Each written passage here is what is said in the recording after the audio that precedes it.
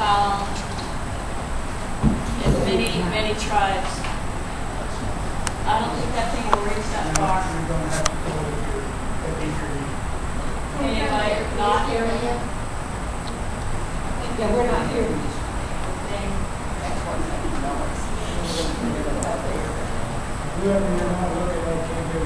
Okay. Not gonna be able to do You it. want to turn it off? Yeah. You just hit end. Okay. 11:09. Great to meet you. Everybody wants to kind of make a circle around the circle, so everybody can see.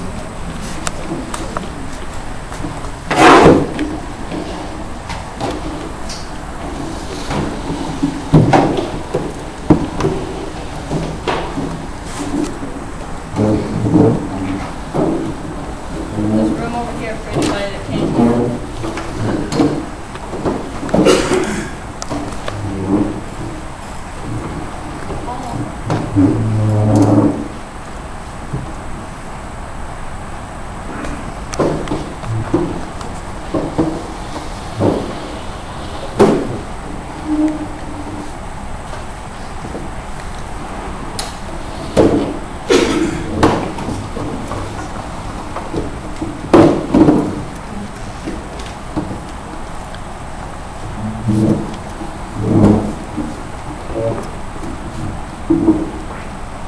Sound a little bit better?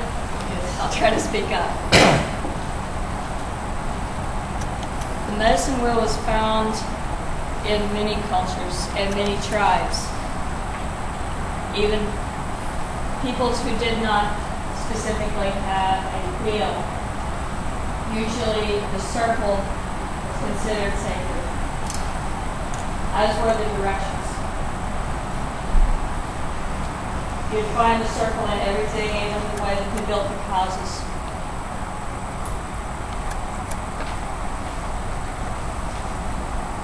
There are many different ways to look at the wheel. Each tribe was different, and it's been diluted much in the past few years. So, for some tribes, you may find the east represented by yellow, you may find it represented by red, you may find the south represented by red or yellow or orange or green. Sometimes different animals. I've tried to distill it down and make it pretty simple. So it may not be exactly the way that you've heard it before. But the wheel is a place of harmony, and it doesn't make any difference which color. Because like everything else, native, it is specific to you. And the color that draws you may be different.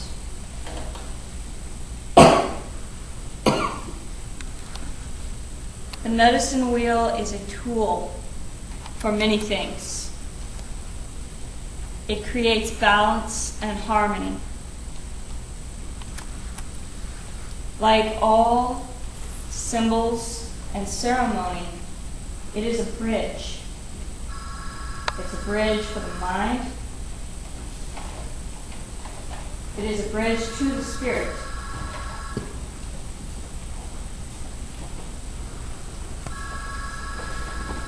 There are many things in life that the logical mind cannot understand.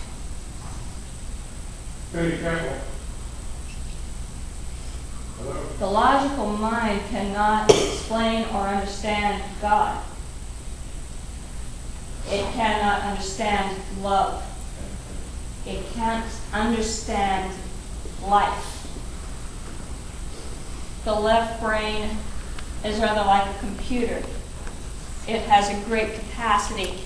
It can store an enormous amount of information. It can make enormous calculations, but it comes right down to it. It is only adding or subtracting one. The right brain looks at the whole picture. It's holistic. And so sometimes, in order to bridge that gap in our understanding, we must use the language of the whole brain.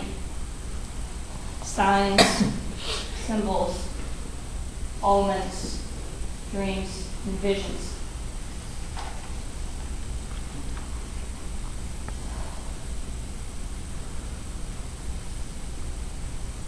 But like all tools of the spirit, ceremony or objects, they are crutches.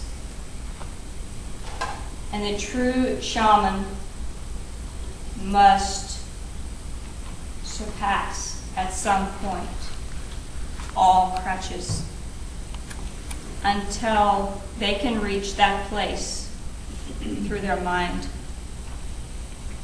Or what would you do if you did not have that object, or if you did not have time to make a ceremony? You must reach that place, or you will forever remain stagnant. But all these tools are like old friends, and they are always there forever for you whenever you need them. There was a belief that at each of the directions there was a spirit. And why not? Identity creates entity, and entity creates form.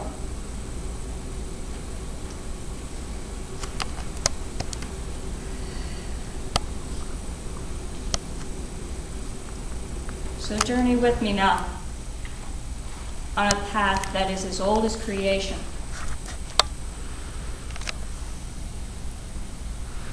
But still very much alive.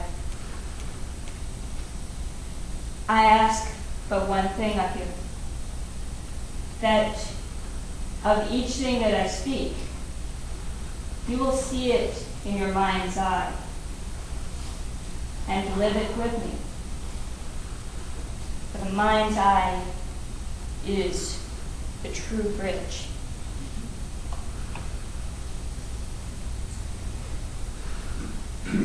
We come to the place of the east, place of the rising sun. This is represented by the color yellow, sometimes red.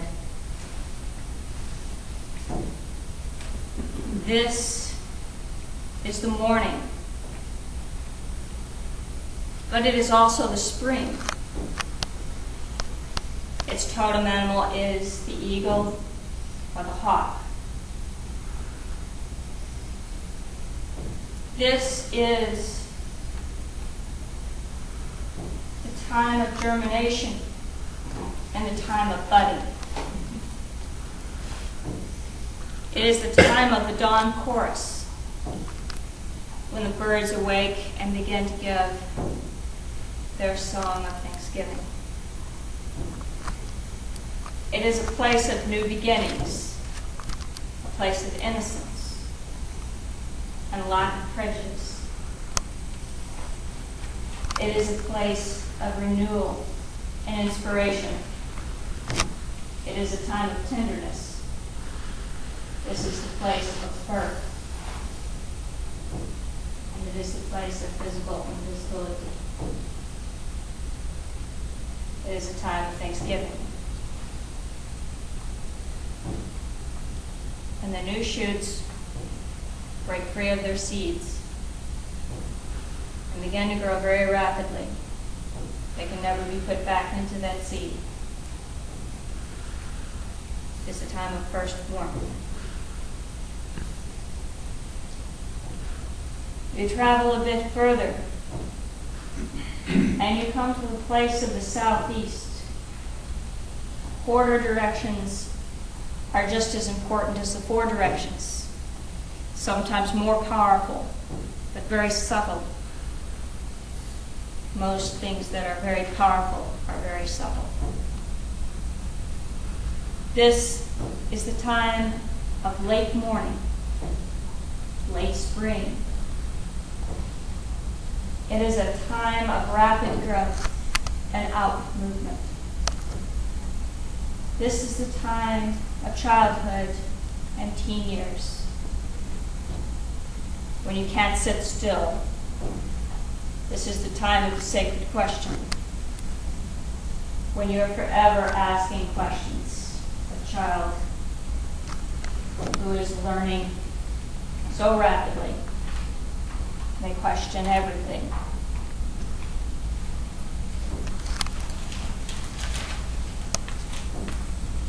You move to the south, that is represented by red, sometimes yellow or green. Sometimes its animal is the coyote, sometimes it is the mouse.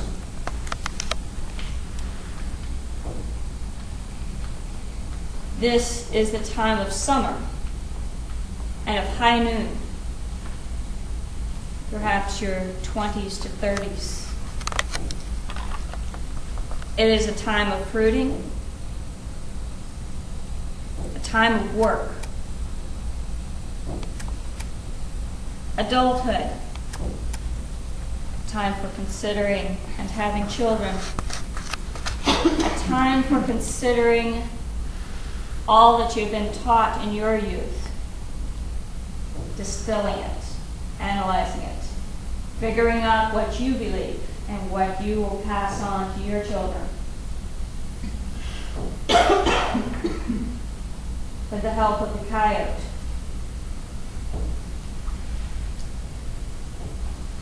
Who teaches you.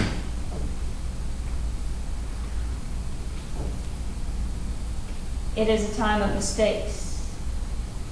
It is a time of joy. It is a time of emotions. It is a time of strength when the grain fields are lush with their potential,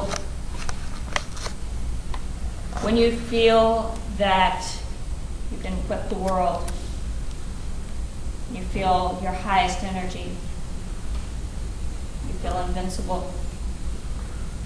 It is a time of scurrying and awareness, like a mouse.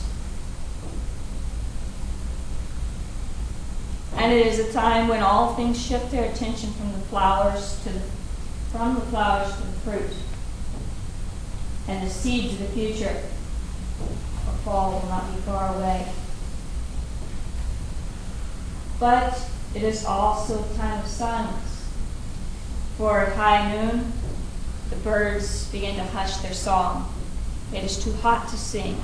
It is a time of the sacred silence. It is a time of communication.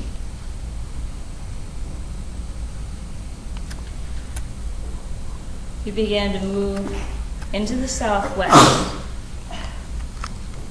Late summer, afternoon. A time for slowing down. When the heat of the day drives most of the animals from the landscape to the shade. Perhaps your 40s to your 50s. A time when you begin to turn knowledge into wisdom. The hazy, shimmering days of summer. It is a time yet for learning. Perhaps menopause. Perhaps midlife crisis. These things are not a weakness, but a strengthening, not a deterioration, but an expansion, a growth, and a strength. It is here in the southwest that you turn, and those times approach. And as you move forward, you come to the west, the place of the setting sun. The color of this place is black, which is not a negative color, but like white, holds every color of the spectrum. It is a color of strength, like the bear, who also represents this point. Late into fall, this is a place of strength, and this is the place you turn to for strength. From your 60s to your 70s, a time of slowing down, a time of wisdom, a time when the fruit is heavier than the vine, a time of work but also a time of rest, a time of play, a time of celebration and thanksgiving for the harvest, for the bounty that will pass you through the winter.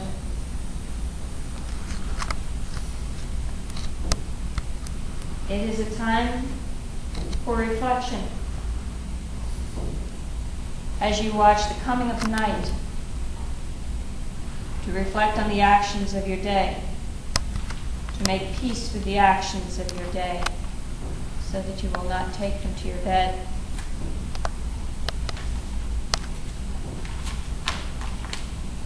It is a time of preparation for the coming winter, and a time of coming together when the chill of the evening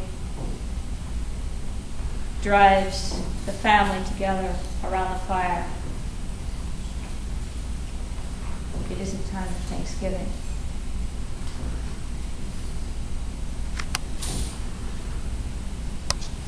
You go into the northwest in the late fall and in the twilight, when the golden leaves of the fall lead on, fall to the ground and blanketed.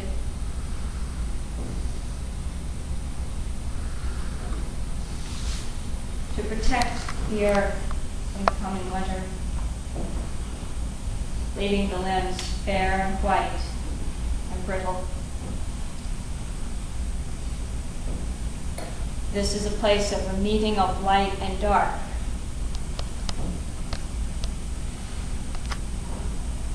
It is a place where reality is sometimes indiscernible, and where distraction diminishes when you can no longer define the outline of the things around you. And when distraction diminishes, communication opens. This is a place where the tracks of our ancestors begin to mingle with our own.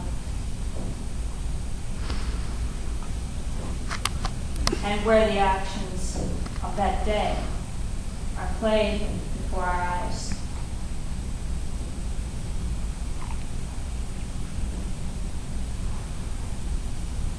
You move slowly into the north.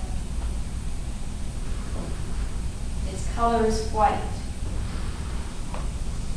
It is purity. And its animal is the buffalo. It is winter. It is night. It is a time for sleeping and for rest. A time of conserving energy. It is the time of the elders,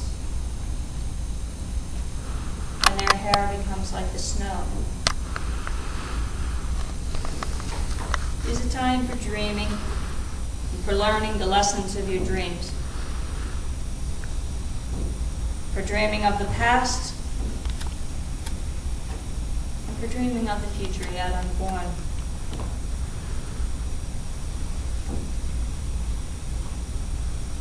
It is a time of gathering strength, when the earth pulls all of her reserves deep within her to prepare for the seeds of the coming spring.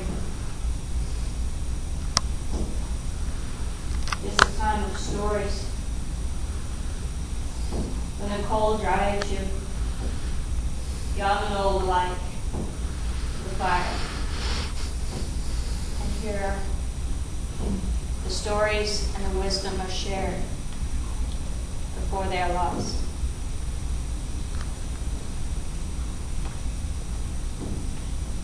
It is a pinnacle of change. It's a time of hope. For it is that time when the winds blow the fiercest, that hope burns the brightest. Other times it is not needed. It is a time for letting go of the old, make way for the new. And it is a time for making peace.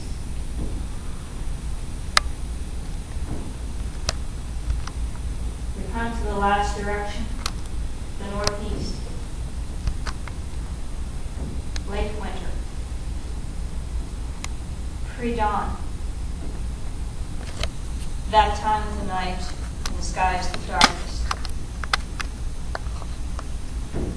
It is the place of the two-way road of coming and going,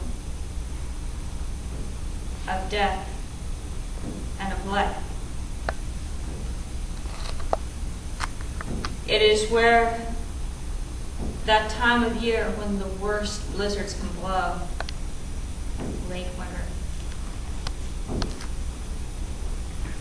But even the fiercest of the winds cannot stop the warmth of the thaw. It is that time of night when you sleep the soundest. Your subconscious mind knows that you must soon wake. It is that time of night when your dreams are the most vivid. It is here that you return to your ancestors and others. Leave the side of the Creator to spend a day with the earth. It is the place of conception.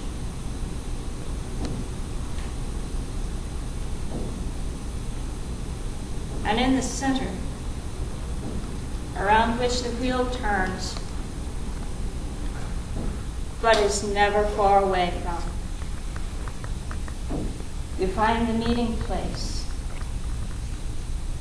of the Creator and the earth.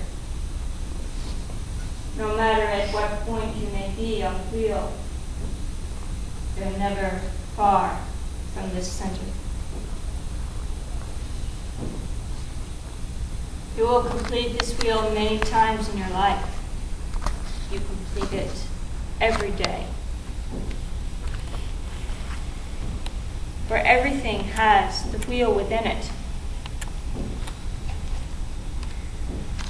At some point in every business, in every relationship, in every pregnancy, in every childbearing, you will find yourself at some point on this wheel.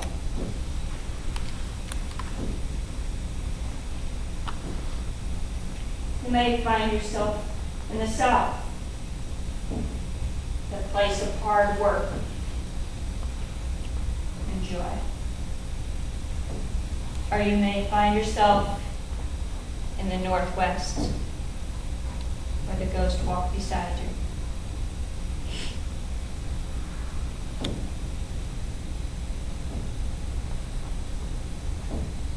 This wheel can be used to understand,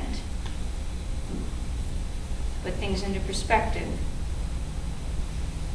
You may look back and find that you've skipped a place on the wheel, perhaps in a marriage. You started in the Northeast, and you went directly to the South Perhaps you skipped spring and you find that you have to go back and bring the dawn course into your life, complete the wheel, to balance.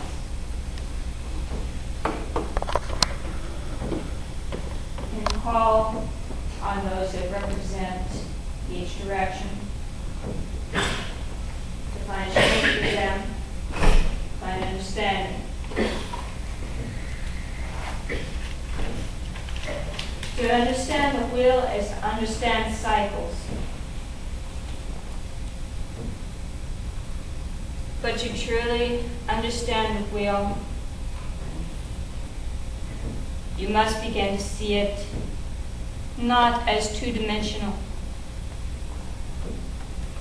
not as flat on the ground, but as a sphere. Not as two-dimensional, but as undimensional.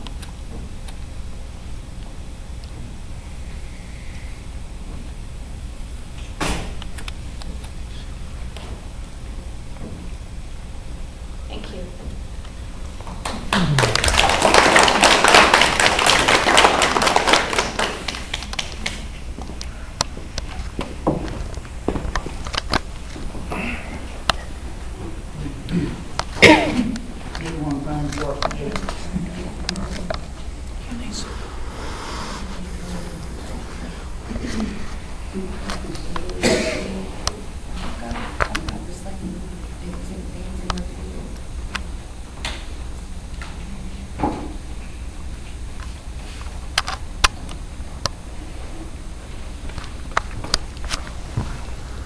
That was outstanding, Renae.